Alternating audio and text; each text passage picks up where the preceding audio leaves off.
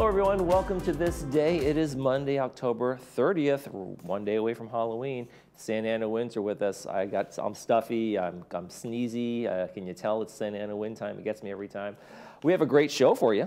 At least we got that going for us. We have advanced ear care with Stuart Spencer. He's going to be in here talking about changing over to new medical plans and making sure your hearing is on par and making sure you're getting all those discounts and everything you need for that. And then later in the program, Memorial Care Saddleback Medical Center, we are going to welcome Dr. Amy Bremner and Dr. Nicole Lewis, and they're going to be talking to us about mammograms, making sure you're getting checked, and making sure you are on top of your healthcare needs for our women in the areas of mammogram and breast care. So stay tuned for that as well. Hey, we've got some important information about the driving range over there in Laguna Woods Village. It's going to be opening up on Friday. It was down for a while. I think they redid all the grass and the sod out there, and so it's looking great, and they're going to have a big ribbon cutting and guest speakers. So starting after Friday morning at 8:30, you can head back out to the driving range and work on that swing. I know I need my work, so we'll just get out there myself. Let's take a look at our weather. Don't try playing golf today. Not a great idea. It's going to be kind of windy. We have mostly sunny skies. We've got a few clouds out there right now, but mostly sunny skies today. And we got the Santa Anas really sticking with us until through tomorrow at least. The winds will be a little lighter. Of course, tomorrow being Halloween, it'll be sunny and a little bit scary, so watch out for that. And then mostly sunny for the rest of the week. We're going to have the warm temperatures all through the week as the kind of Santa Ana high pressure kind of stays with us for the week. Let's take a look at our sunrise and our sunset. It's a good one. We have the Galapagos Island. We're revisiting that, another picture from Lori Maloa when she was out there for her trip. And got some of those blue-footed boobies, I think they're called. I don't think I should say that on television, but that's what I think they're called. And our sunrise was 7:06, and our sunset tonight, 6:02. The days are getting shorter. If you'd like to send us a picture of one of your trips, your pet, or just a nice picture from around the area, go ahead and do that. You can send it to Laguna Woods Village TV at gmail.com. Make sure you have your name in there, where you took the picture, and we'd love to put it on our show. Okay, we have no meetings for you, so we're going to get right to the show. When we come back, we're going to be talking to Advanced Ear Care's Stuart Spencer. Stay with us.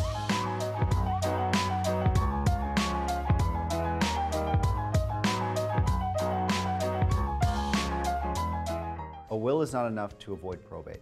However, if you have a will, a trust, a complete estate plan, then you will avoid probate. We encourage you to come meet with us.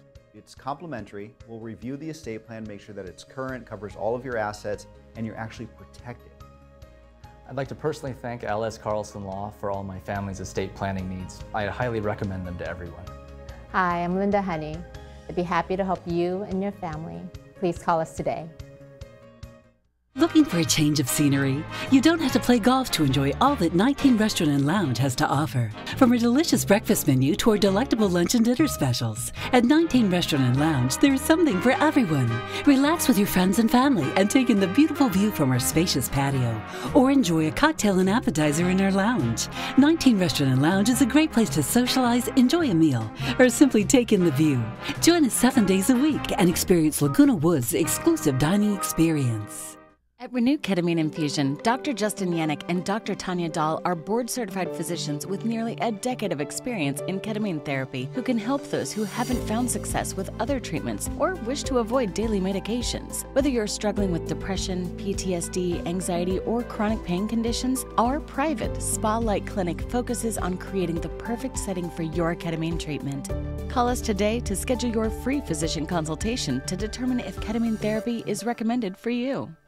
Are you struggling to hear in your noisy dining room? Do you have to pause and think about what people are saying so you can figure out the words? Do you find yourself lost in conversations? Can you hear but you don't understand the words people are saying? You need to get on the Ark. No, not Noah's Ark. This is Stuart's Ark hearing aids with artificial intelligence. You will never know how much better you can hear until you listen to the clear sound and noise right in our office. Call us today. Don't miss the boat and tell them Stuart sent you.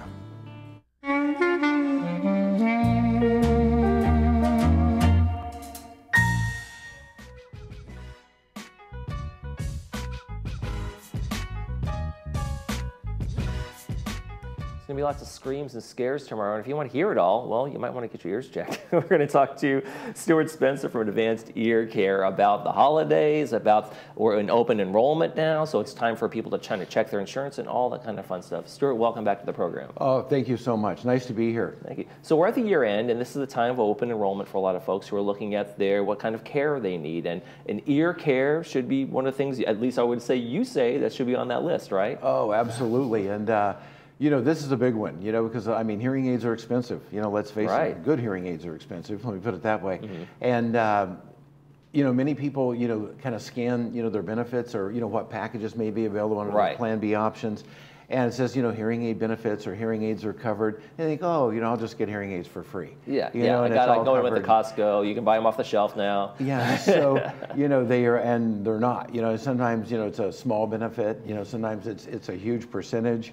You know, and so it's really important for them to kind of drill down into that and really understand what that benefit is for next year. But for this year, you know, a lot of people, you know, with their current programs, you know, now it's towards the end of the year, they've met their deductibles. Okay. So, you know, that's not a factor. And it's really a good time to look at that and have us check that for them. And a lot of them can get, you know, some amazing benefits, sometimes even hearing aids at no cost, you know, through their programs. And so it's really worthwhile to, you know, have them give us a call or come in and let us check that for them. Okay. And when it comes down to you guys accept all insurances across the board? Oh my goodness, yeah. Yeah, I mean, gosh, since we've been here for 40 years, you know, we've just had those long-term relationships with those hearing healthcare organizations, you know, Anthem, Blue Cross, you know, United Healthcare, True Hearing, Nations, you know, the list goes on, but we're a provider for all of them. And so, you know, we'd be happy to help anybody, you know, figure out what those are, what benefits are. Now, we know the holidays are coming up, and this is kind of a great time to not have to hear from relatives and that kind of thing. Maybe I don't want to get my ears checked just yet, but if people want to, you know, be able to hear everybody and go out there and see family, what's a good thing to do this time of year to make sure everything kind of goes well for the holidays? Yeah, you know, it's funny if they actually want to hear, you know, their family. If you actually want to hear. We have some of those in-laws that we don't, but, you know, it's really important. You know, it's, you know, kind of like setting a game plan. You know, most people, you know, get it, you know, let's face it, you know, hearing in difficult, you know, or loud situations are more difficult, I should say. You know, so families get together, a lot of conversations, a lot of excitement, you know, so sometimes those are the more challenging things. But there's some really simple things, you know, that people can do, you know, to really isolate conversations, you know, kind of away from the crowd, you know, just have their family speak a little bit more slowly and distinctly, you know, and those little things help a lot. And of course, if you're speaking with somebody hearing impaired, just be a little patient, you know, and just show them a little bit of grace there, and it really helps a lot. And, you know, they can come in, you know, get their hearing aids tuned up, cleaned up. That's a big deal. You know, because small changes make a big difference with hearing.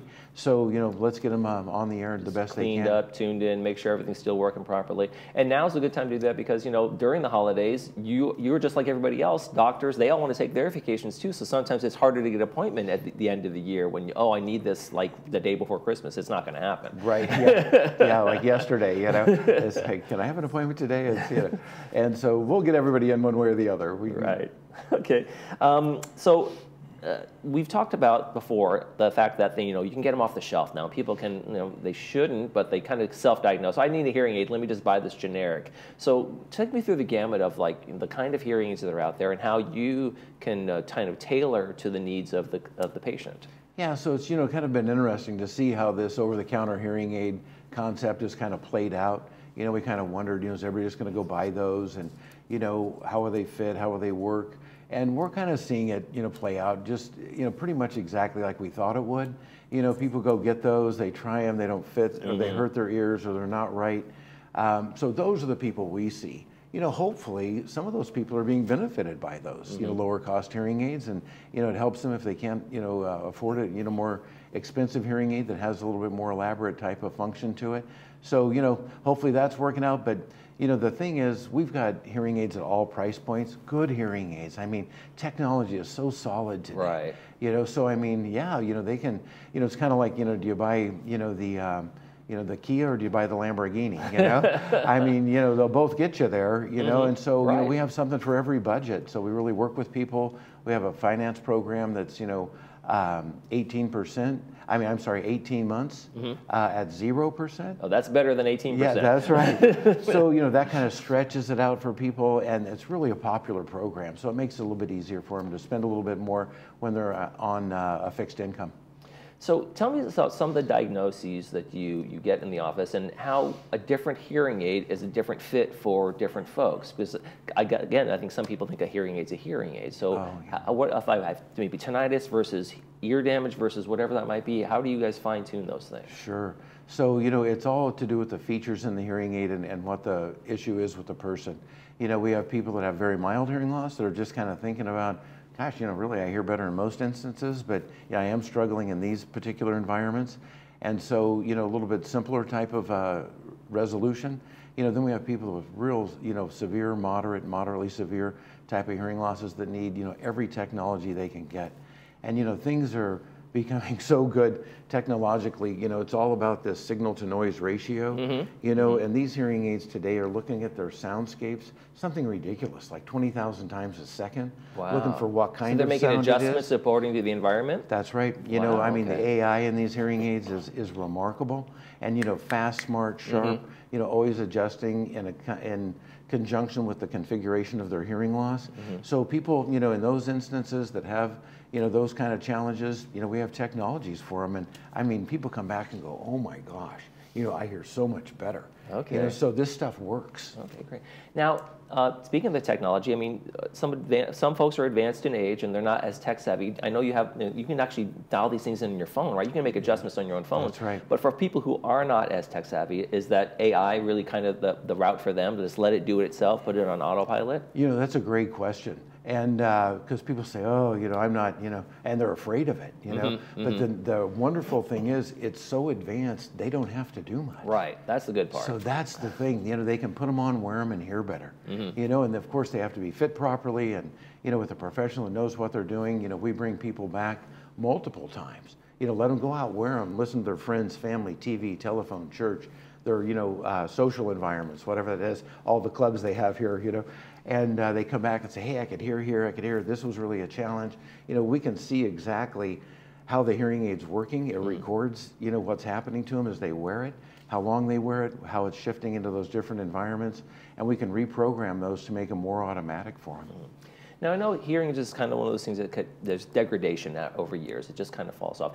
Are there things that people can do to limit that, or is there ear care that I could be doing? Like, okay, here's how I'm going to protect my ears in some sort of sense. Like, obviously not going to loud concerts and things like that, but you're wearing earplugs. But are there other things that people can just do to make sure that their ear health is on point? Well, really, the sound, the hearing protection. We have a whole line of hearing protection.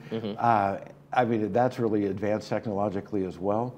Even for shooters, they can wear hearing aids that, when they fire, it compresses. We have a lot of military, Homeland Security, police officers, that come in and get those, and they just love them. The phone still streams to the hearing instrument. And so the sound protection is really sophisticated, along those lines. And so obviously, wearing hearing protection during loud environments like you've mentioned. But, there's really not, stuff that you can do other than avoid those loud noises. It's at times pretty much generic, but it can be ototoxic. There's certain drugs that they don't want to take, and, those things. And so we, protect it as much as we possibly can, but overall, it's going to be kind of what it is, Okay. Well, good advice. And this is the time of year, like we said, open enrollment. This is time to check those plans, see if a hearing care plan or advanced ear care or someone like that is good for you, Stuart. And always remember, you can just switch it off with the relatives. That's the best part. Thanks for coming in. Thank you so much for having me today. When we come back, Satellite Memorial Care is going to be here talking about mammograms and breast health. Stay with us.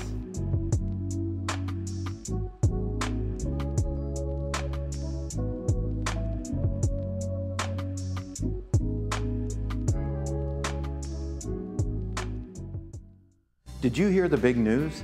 The FDA announced the over-the-counter hearing aid program. It's been 6 years in the making. And what does that mean to you if you wear hearing aids, or if you're thinking about wearing hearing aids for the first time? Most people are asking themselves, what is an over-the-counter hearing aid? Would it work for me? Where do I get them to try? How much do they cost? For over 40 years, Advanced Ear Care has been helping answer questions just like this. Call us today and find out more. And remember, tell them Stuart sent you. The Salvation Army Orange County is committed to building hope in people's lives rather than just more shelters. The Center of Hope, a comprehensive homeless care solution, combines a 325-bed emergency shelter, 72 permanent supportive housing apartments, on-site medical, dental, vision, and mental health care, and an award-winning drug and alcohol rehabilitation center. Donate today to transform lives, create safer neighborhoods, and provide an opportunity to end chronic homelessness in Orange County. If you're driven by an adventurous heart, you're in luck. The thoughtfully redesigned 2023 Subaru Outback shares your spirit. With standard symmetrical all-wheel drive plus up to 32 miles per gallon, a 260 horsepower turbocharged engine, advanced technology, and an extra-large touchscreen. The 2023 Subaru Outback. Go where love takes you. Irvine Subaru. Buy online, just come in to sign. Get 2 years complimentary maintenance included on all new Subarus. Breast cancer takes patients down paths they never expected, and Memorial Care Comprehensive Breast Center at Saddleback can help navigate the way. We provide multidisciplinary breast care services for the early detection, diagnosis, and treatment of breast cancer using state-of-the-art technology in a personalized environment designed to meet the needs of each woman.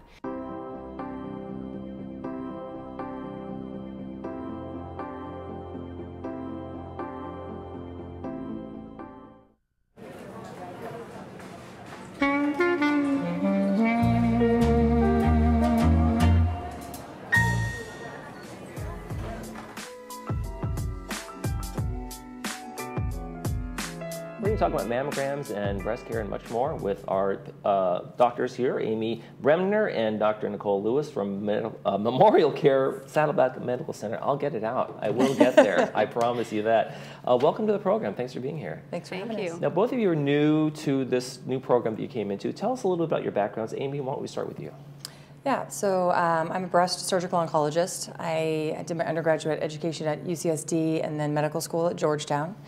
And did a 5-year residency in general surgery and then a 1-year residency, or excuse me, 1-year fellowship at USC to do just breast surgery. And Dr. Lewis, yourself? I'm a breast radiologist. I did my undergraduate work at University of California at Berkeley. I then did my medical degree and training in diagnostic radiology at the George Washington University Hospital in DC, and my fellowship in subspecialty breast imaging at Northwestern Memorial Hospital in Chicago. What made you decide this is the focus you want to go towards? Is there a family story, or is it something you just said this is a need that you see? No family story, but I think breast imaging is such a unique slice of medicine where we have the ability to impact women throughout their adult lives. And for me, whether it's a new mom who's breastfeeding who has some questions, or detecting a breast cancer, at its smallest stage, it's truly a unique opportunity to be part of so many lives and something that I'm, very honored for. Dr. Bremner, yourself, how did you choose this pathway for yourself? I always loved women's health, actually. Thought I was going to be an OBGYN. Glad I didn't do that. That's quite the lifestyle. Yeah. Great field, but quite the lifestyle. But yeah, I always loved women's health. Did a rotation in general surgery, loved surgery itself, and then ultimately didn't necessarily think I'd be back in women's health, but that led me back to breast surgery, and so I can work with women, same kind of thing, just make a difference. Yeah. How important it is for a woman to be able to talk to another woman doctor, to maybe feel heard or have that person understand, as opposed to a male? And I'm not trying to say male doctors aren't as good, but there's a certain connection you have, right? I think that's true. I think some women are very hesitant to have their mammogram for a lot of different reasons, and I think that's one part where being a woman and having that commonality and understanding helps you to understand that hesitation and be able to address it. Okay. Now the new Women's Health Pavilion is opened up, and you guys are both stationed over there. How are things working out over there in general? What's it like? And tell us a little bit about the pavilion and what people should expect when they walk in. I think she moved in. I haven't quite moved in yet. I'm moving in today. The boxes are moving in today. Yeah, she is. We did the breast center, the Sarah and Taylor Niederlander Breast Center just opened officially last Wednesday, October 25th. And so we are all moved in and comfortable in our new space. It's a beautiful new breast center. We offer the latest in technology and breast imaging with 3D mammography, dedicated breast ultrasound. We installed our second dedicated breast MRI unit, and as you can see, it's all in this background of large rooms with lots of natural light and personal touches that we hope make our patients feel really comfortable. Right, and it's an important part of that, right? To have maybe a patient come in there and feel like this is kind of a holistic approach. We have everybody under one roof that is just hyper focused on this one area, right? That's an important aspect. Exactly, and I think we're mostly involved with breast cancer, breast imaging, but the Women's Pavilion is going to house multiple different specialties. So obstetrics and gynecology, they're going to be doing pelvic health as well as pelvic floor rehab. They are going to have breast-dedicated medical oncologists. They're going to have gynecologic oncology. So it's all women's needs are under one roof in a very supportive environment. Feels like a spa. So who wouldn't want to go to a spa? Who wouldn't want to go to a spa? Yeah. But you put on, let's talk about mammograms, because I wouldn't want to go to a spa. I know women want to go. If they're offering mammograms, I'm still not going to the spa, is what most women would say, right? So how has it changed? How are you guys making maybe women more comfortable? And what are the advances in mammography since the old squish test? Like I said before, we absolutely understand the hesitation to coming and having your mammogram. It's so common and something that we hear all the time, and that's when being at a dedicated breast center really helps, because we can address so many of those concerns. But it is so important, in light of that hesitation, or despite the hesitation, for women to come and have their mammogram every year. We know that 1 in 8 women will be diagnosed with breast cancer. And I think 2 other important things to consider is that breast cancer, we know the occurrence increases with age, and there's no age where breast cancer can't happen. Right. And the second thing is that the majority of women that we will diagnose with a breast cancer do not have a family history, and that's something that patients are very surprised about. And so because of those 2 reasons, we really do encourage women and hope that they'll make the choice to come to the breast center once a year, starting at the age of 40 for their yearly mammogram. Okay. But like you said, it can happen so much earlier. And like you said, there's so many things. Oh, I don't need to. I'm only in my 20s, or I'm still breastfeeding, or and I don't have no family history. And so I'm sure that what I'm feeling there is nothing. If a woman has a sign, they should, no matter what the age, she should be coming in, right? Yeah, I mean, definitely. If you're having a breast complaint, come into the breast center, get it evaluated. The American Society of Breast Surgeons recommends starting mammogram for an average age person at 40, and then continuing on that mammogram. And if you think that you have a life expectancy of 10 years. So we meet a lot of older women that think that they don't need a mammogram because they're, say, 75 or older. But we see plenty of breast cancers in their 90s, and when they're caught early, much easier to treat, get back to your normal life, get back to your golf game, do all the things you want to do. Now, one thing is that it isn't just radiation if you are diagnosed, or it isn't just surgery when you're diagnosed. So there's also a team approach to that. So how does it work as a team when you guys sit down and say, okay, here's patient X, and they have this? And how does that team approach kind of involve with everybody kind of working together and figuring out what the best approach is and where the treatments are going to happen and when? Yeah, I mean, I think, treating breast cancer is a multidisciplinary approach. That's how we approach it. And we rely on, first and foremost, our breast radiologists to help us find the cancer and lead us to the cancer and surgery. Secondly, we have medical oncologists, we have radiation oncologists, we have tumor boards that we do every week where we present a case. And so we'll present the patient, the radiologist will present all of the images, the pathologist will present all of the slides. So we're all looking at this one patient's case, getting input from medical oncology, radiation oncology. We talk to other surgeons. So it's a very multidisciplinary approach where we get input from everyone, so we're not just practicing in a vacuum. It's really important. Right. And I think I would imagine that for the patient, there's a certain sense of security in that. There's a whole team of people taking a look at this and figuring out what the best approach is. And there can be some disagreements in the room exactly what the approach might be. But in the end, I think there's that that feeling of, okay, we've got something right here. Or there's a confidence when you come back to your patient and say, here's how we're going to start. I talked to the team and this is what we're doing. Absolutely. I think that working as a team is so important. None of us will work in a vacuum, and there's so many different ways to approach things, and that's why it's helpful with these tumor boards that we do weekly to discuss and come up with all the different options. I think also important I wanted to mention is that not only coming for your mammogram is important, but the person who's reading your mammogram is really important. And so at Our breast center, we have a team of dedicated breast radiologists reading your mammogram. And what that means is throughout my entire career, or any of the doctors that you'll see there, they are solely dedicated to the detection of breast cancer at its smallest. And you want that level of expertise and experience when someone is reading your exam. Now, I want to make sure we have an older community that watches this program. Is there a certain age where you don't need them anymore? Is that a myth?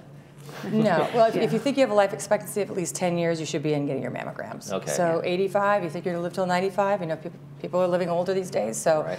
And of course, if you have a complaint, you come in regardless. So. Yes, Yeah, exactly. absolutely. If there's a problem, it's time to go in, no matter what it might be. All right. So I want to make sure we get the information on it's memorialcare.org/women's health for people to get more information about the center and what's going on there, and maybe even be able to see two of you at some point. That would be, I'm sure, wonderful experience. As long as it's a negative diagnosis. Exactly. Yeah. Come for a tour. Yes. Come for a tour. Come for a see tour. the place. Terrific. Thank you both for coming in. I appreciate it. Thank you. Thank you. Thanks for having us. Thank you. When we come back, we're going to preview the Monday movie. Stay with us.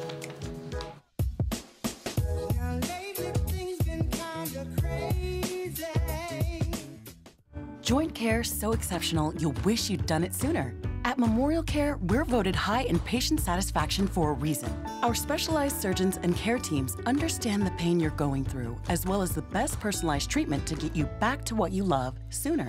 With nationally recognized care, advanced technology like our Precision Mako surgical system, and support that's always by your side. Get ready to go forth with renewed joy. A new movement awaits at Memorial Care Orthopedic and Spine Institute.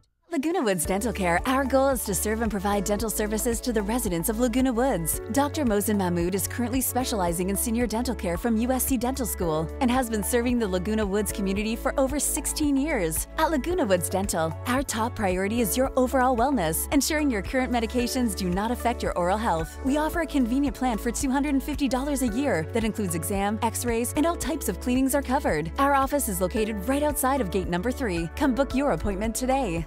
Welcome to Harvard Eye Associates. We're focused on your eye care at all 3 of our Orange County locations. Our new location in Laguna Hills, Orange, and San Clemente. Each facility features the latest in advanced technology and diagnostic equipment. And a trusted collection of doctors that care about your vision and your quality of life. We deliver what matters to you and your family. Harvard Eye Associates, the future of vision today.